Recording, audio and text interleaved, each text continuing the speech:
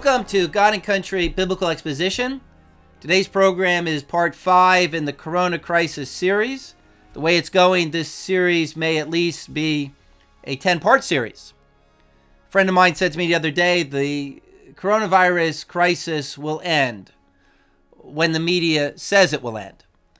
Now, obviously, the media didn't create this crisis, but we get the point.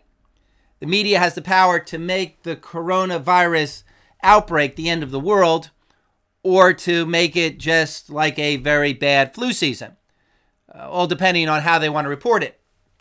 The lesson is, don't go to the media for a balanced, right perspective on this disease. If you watch your TV all day long, you probably think that this is the apocalypse. But if you don't watch the news, you probably think, well, life is just the same as normal, except you can't go shopping, can't go to work, can't go to the church because of government shutdowns. Well, anyway, I have a lot to talk about today. I guess a good subtitle for today's program would be A Pandemic of Fear, Ignorance, and Authoritarianism. See, along with this virus comes all sorts of symptoms. And I'm not talking about coughs or fevers. A symptom of this disease is that it brings to the surface certain attitudes, certain core beliefs about this world that a person might have. A crisis doesn't make you. It only shows what you already are. If you have a certain worldview, let's say you're a globalist, or you believe in man-made global warming, or you're a socialist, when a crisis comes along, you will interpret the cause of that crisis, the cure for that crisis, through your worldview. Like the Pharisees. With their faulty worldview, they saw Jesus as Israel's problem, not as Israel's solution.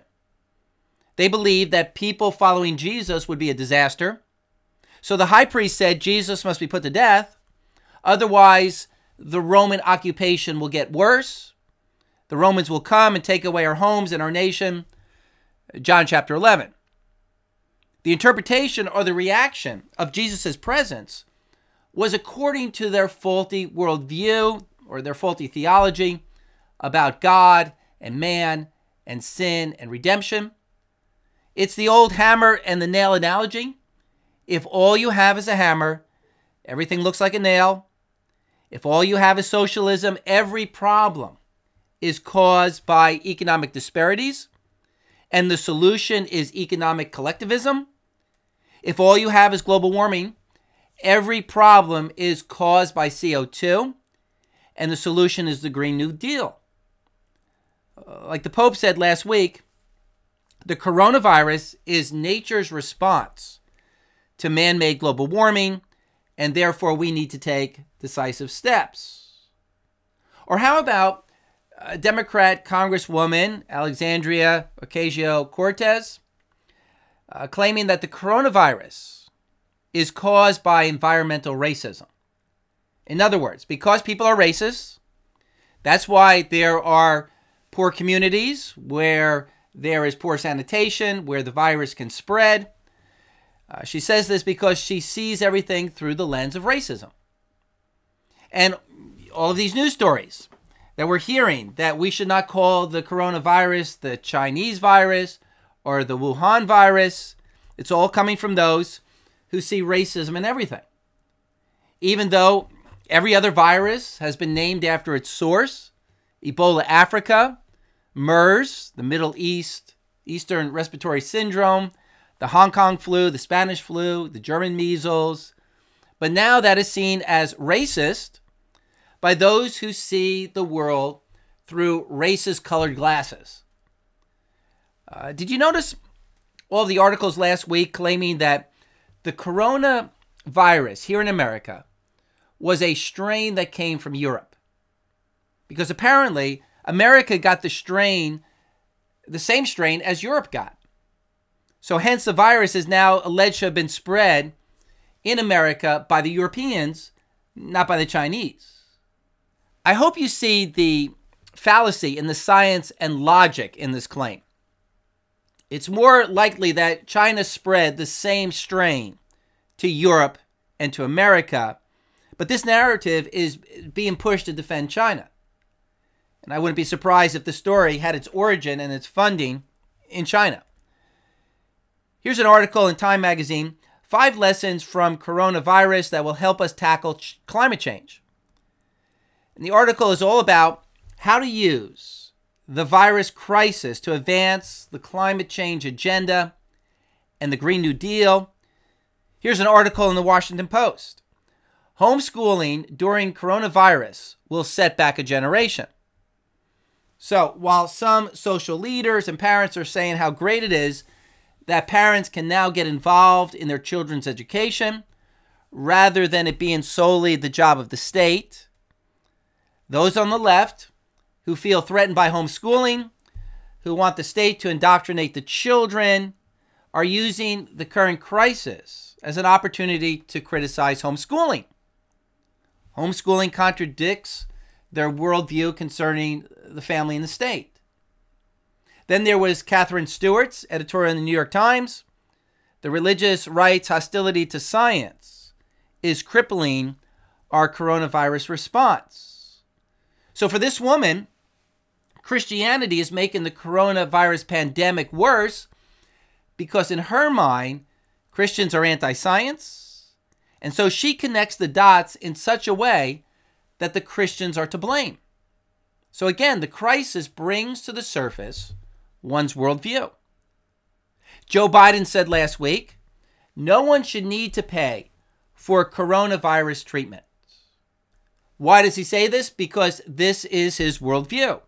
That people should not have to pay for their own health care, others should pay for you, because Biden is a socialist. And he leans more towards social responsibility than individual responsibility. Is he right? Is he wrong? What does the Bible say? Well, that's a whole other discussion.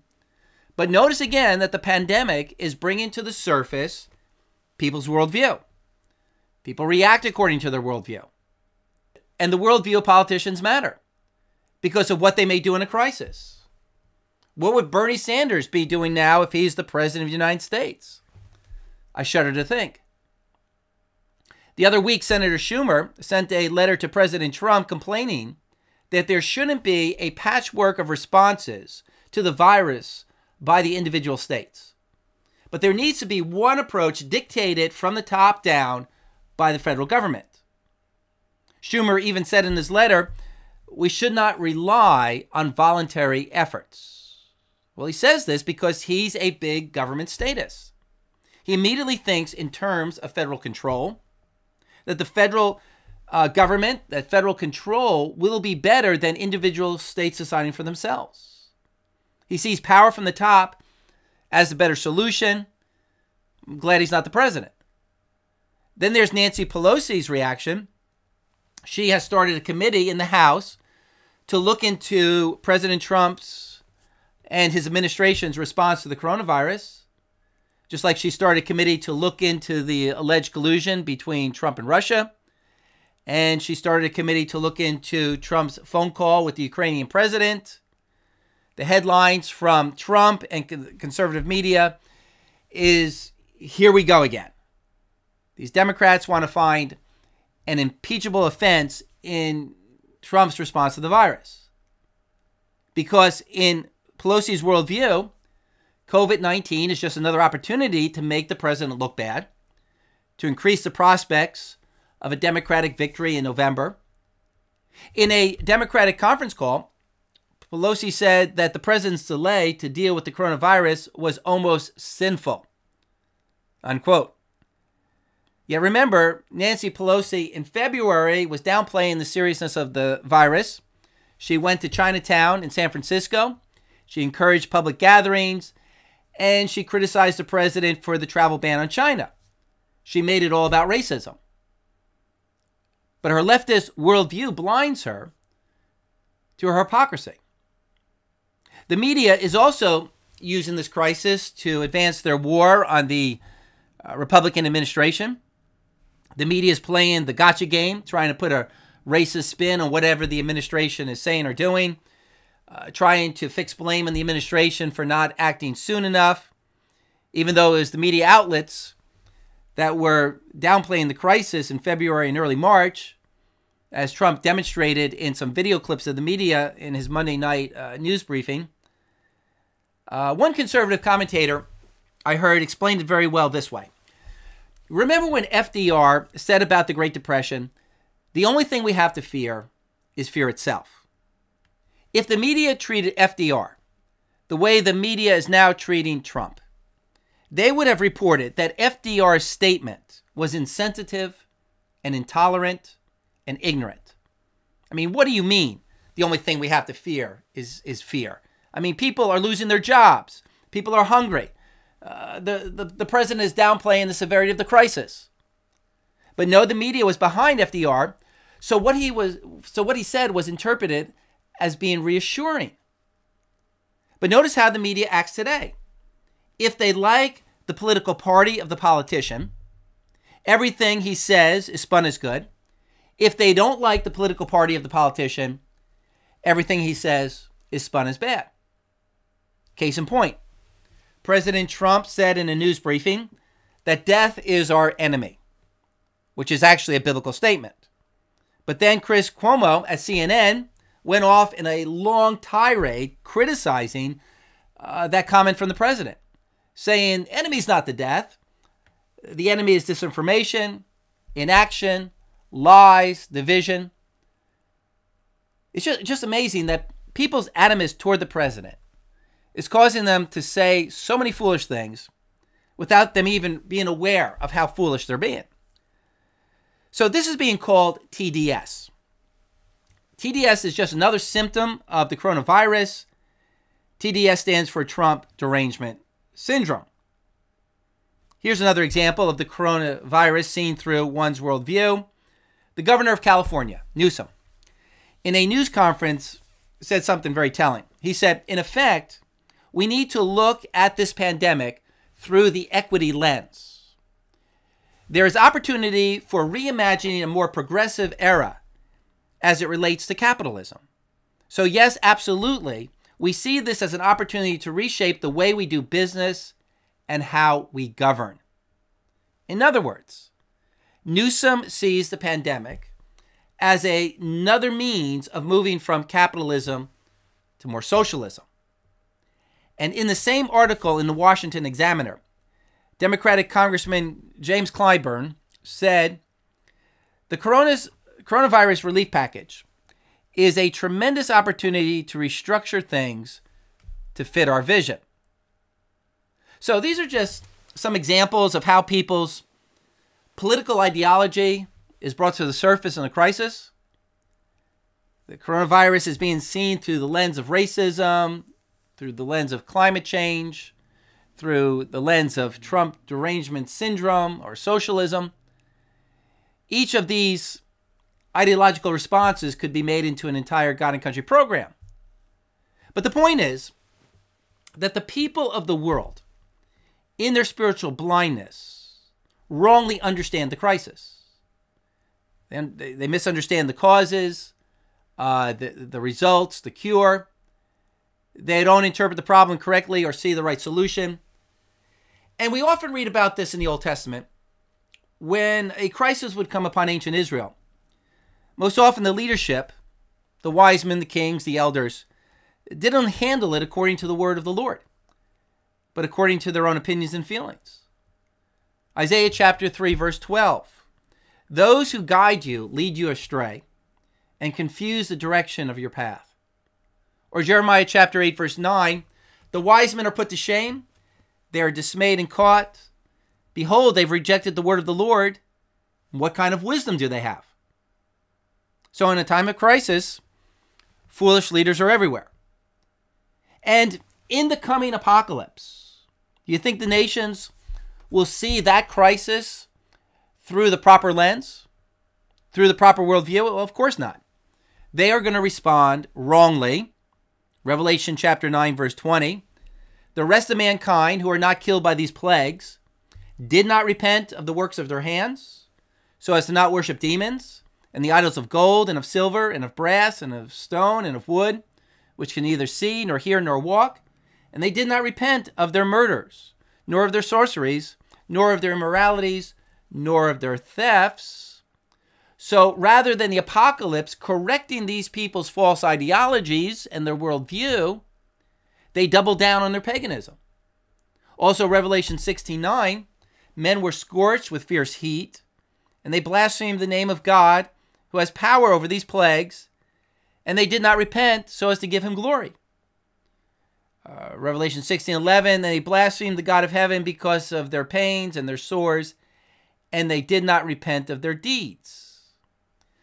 So that is the ultimate example of how a satanic worldview results in a wrong reaction to a crisis. Where a crisis doesn't drive people to God in truth, if a people are spiritually lost, a crisis will drive them further from God. They will double down on their fantasies.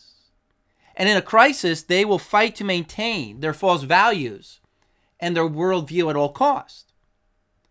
That's why people need to get right with God before a crisis takes place, before the evil day comes, as the scripture says, because when it comes, too often, it's too late to change your character.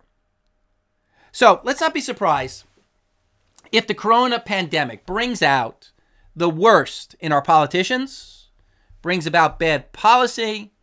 We need to expect it, and we need to have a healthy biblical suspicion of the response. I was joking with some Christian friends the other day, and I said to them, you know, I know the coronavirus is not such a terrible crisis because the media and the government says it is.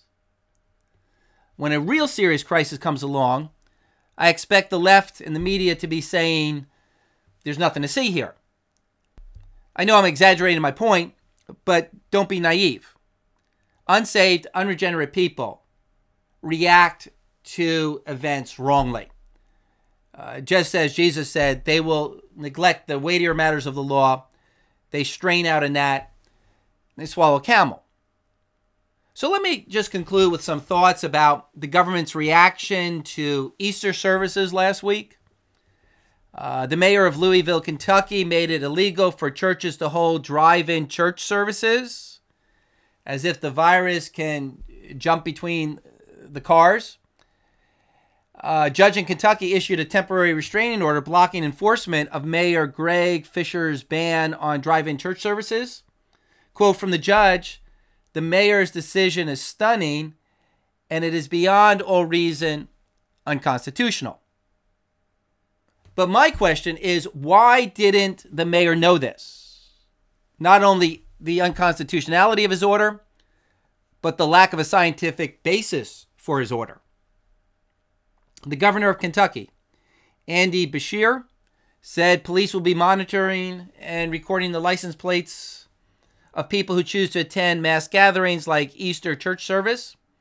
And then health officials will be dispatched to their homes to put them onto a 14-day self-quarantine in order to ensure that each person's decision to attend does not kill somebody else.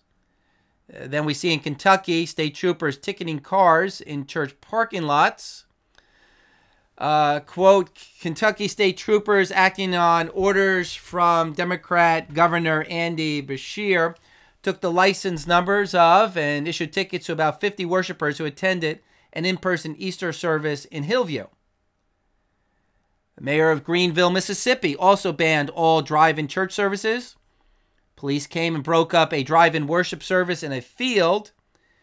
And that church, Temple Baptist Church, is now suing Greenville, Mississippi.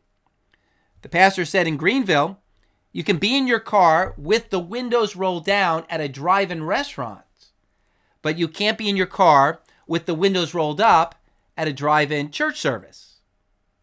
It's unconstitutional. It's a double standard. So the U.S. Attorney General William Barr, seeing these restrictions against churches, responded this week in a 14-page statement. And the bottom line is that you cannot discriminate against churches. If you allow some public secular places to stay open, you have to let churches stay open. The statement reads, if a government allows movie theaters, restaurants, concert halls, and other comparable places of assembly to remain open and unrestricted, it may not order houses of worship to close, limiting their congregational size or otherwise impeding religious gatherings. There is no blanket pandemic exception to the Constitution. We still have our First Amendment rights. Well, that sounds good, but unfortunately, Barr and the Justice Department didn't go far enough in explaining the rights of churches. The statement should have said that the states do not have a right to categorize churches as non-essential and liquor stores as essential. The whole point of the First Amendment is that we have rights that cannot be abridged by the government, just whenever the government feels it has a necessary interest to abridge these rights. Otherwise, these rights are meaningless. Now, it's not that the churches are going to completely ignore health concerns, but if people can be at a Walmart and social distance, churches should also be allowed to have people enter and do social distancing. If police put tickets on people's cars in church parking lots and require the drivers to quarantine for 14 days, the police need to be doing the exact same thing in the Walmart parking lots. And let me say this. If these lockdowns on churches continue, I'm going to be seeking to put together a class action lawsuit from the churches against the state of New Jersey. So not only are we seeing unjust rulings concerning this coronavirus crisis, let's talk about irrational rulings. Last week in New Jersey, the governor closed down all parks, all construction, except government construction. There wasn't a rash of people getting coronavirus at parks. There wasn't a rash of construction workers coming down with the virus. But the governor is making this assumption that we have to stop all of these outside activities. He doesn't like anyone doing these activities. I guess for the governor, if someone can't do one activity, then nobody can do any activity. The governor of Michigan, Gretchen Whitmer, just banned the buying of seeds or plants, closing all garden stores. She banned all gatherings anywhere of any size, even in people's private homes. If you own more than one house, you are banned from traveling between them. She banned all stores from selling non-essential items. One cannot purchase paint or any construction materials. Does any of that make sense in regard to significantly slowing down the coronavirus? No. Has any of these orders been considered by the legislatures? No. Are they open to public comment? No. In North Carolina, Roy Cooper ordered everyone to stay home. Hence, there's this protest in front of the State House. 50 to 100 people show up. The protest was organized by Reopen North Carolina, a private Facebook group. By Tuesday afternoon, the group surpassed 28,000 members. The police showed up at the protest saying you are in violation of an executive order. You're posing a risk to public health. If you do not disperse, you'll be taken and processed at Wake County Jail. One protester was arrested and charged with violating the executive order. She said, "I have a right to peaceably assemble." And she does. If the right of people to show up and protest the constitutionality of a state order is taken away, then the state has given itself absolute power in violation of the Constitution. The statement from the police was also very telling. The Raleigh Police Department tweeted, "Protesting is a non-essential activity." So how can these officers have a badge and yet never having read the Constitution? Well, fortunately, protests are starting to arise across the country. Thousands of cars the other day drove around the Capitol building in Michigan, honking their horns, demanding that the state gives people their freedom back. Unfortunately, we have a president and an attorney general who want to put an end to all of this unconstitutional overreach by the states. Imagine if Reno or Holder were our current AG. So what we're learning from this crisis is the stupidity and the demagoguery of many politicians. It's a reminder of why our forefathers put limits on the government, included the Bill of Rights and the Constitution. I don't want to be demeaning or insulting, but stupidity is actually a biblical description. Jeremiah chapter 4, verse 22, "For my people are foolish. They know me not. They are stupid children and have no understanding. They are shrewd to do evil, but to do good they do not know."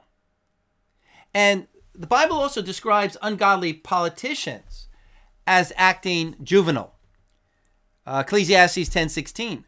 "Woe to you, O land, whose king is a lad," or juvenile. Or Isaiah chapter 3, verse 12.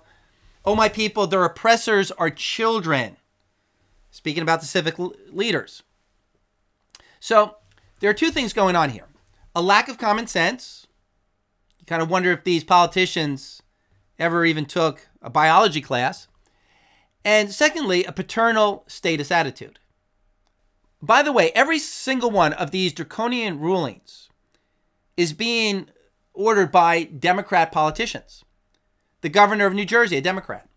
The governor of Michigan, a Democrat. The governor of North Carolina, a Democrat. These mayors of the cities banning drive-in church services, they're all Democrats. And there is a very clear and noticeable difference between how Republican officials and Democrat officials are responding to this crisis. And that's a story that's going to be talked about for a long time to come. All of the Democrats are implementing paternal, unnecessary lockdowns because that is their political worldview. They are to be the parent. They are to make decisions for the public. They don't think that the public is smart enough to make their own decisions, to take their own precautions. Last week was movie night at the Winships, and the movie was I, Robot, and it was as if that movie was put together to be a spoof on the coronavirus pandemic. The robots take over the country, and they march through the streets saying, "Please return to your houses. A curfew is in effect. Stay indoors. This is for your own protection." And then Vicky, the master computer running this whole thing, starts telling Will Smith her philosophy. Quote from the master evil computer that wants to control the world. "No, please understand, the three laws are all that guide me. To protect humanity, some humans must be sacrificed. To ensure your future, some freedoms must be surrendered. We robots will ensure mankind's continued existence. You are so like children. We must save you from yourselves. Don't you understand? This is why you created us. The perfect circle of protection will abide. My logic is undeniable." Unquote. I hope we realize when we watch sci-fi, it's never about the future.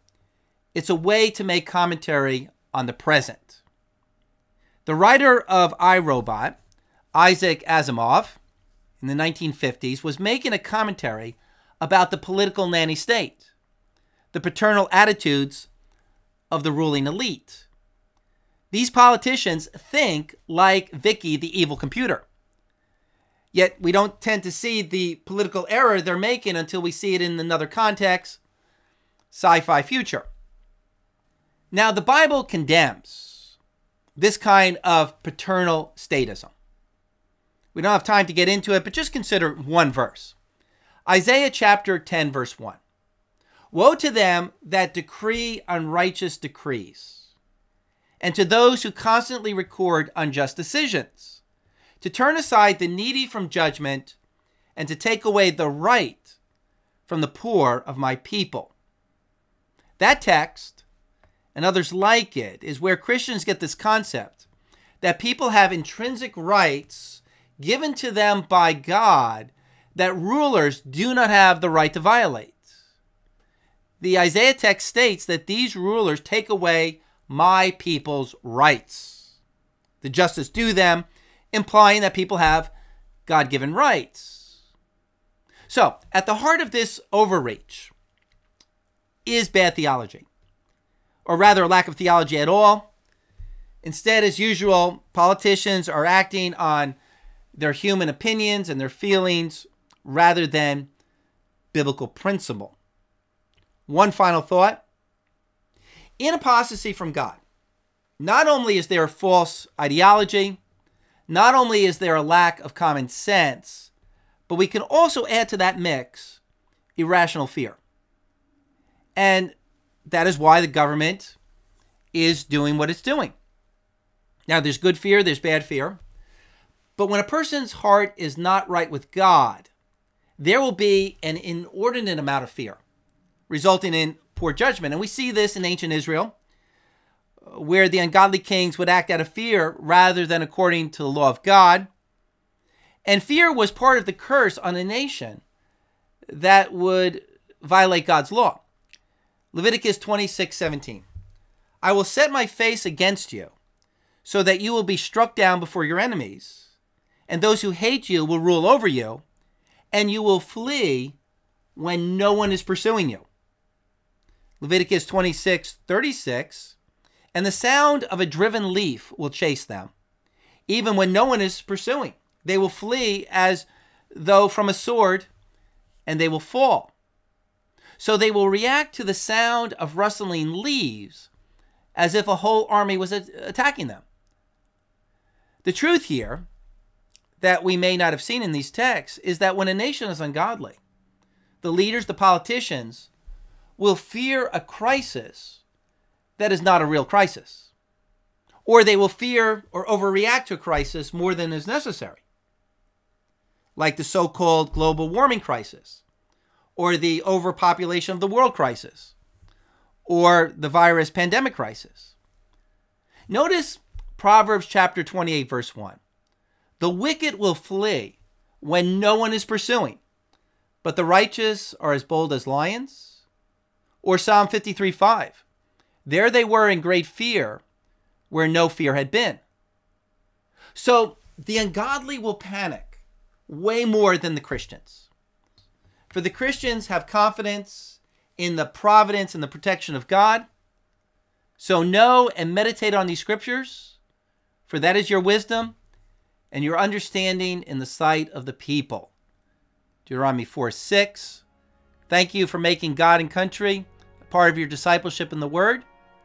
Subscribe, like, leave a comment below, and may Jesus Christ reign.